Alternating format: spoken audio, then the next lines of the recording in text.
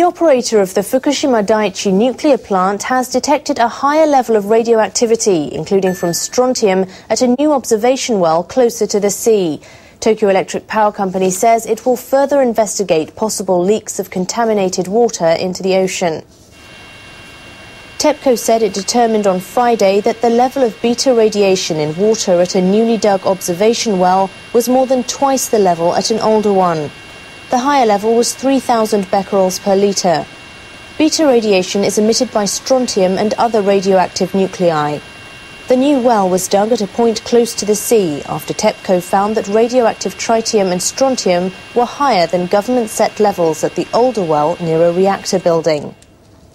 TEPCO says it's hard to know the reason at the moment, but the level of radioactivity in the sea has not greatly changed. It adds it is also unknown whether anything has leaked into the sea. The operator says it will set up more observation wells to analyse the groundwater at the Fukushima Daiichi plant site. It is also planning to solidify the ground for seawalls to avoid leakage.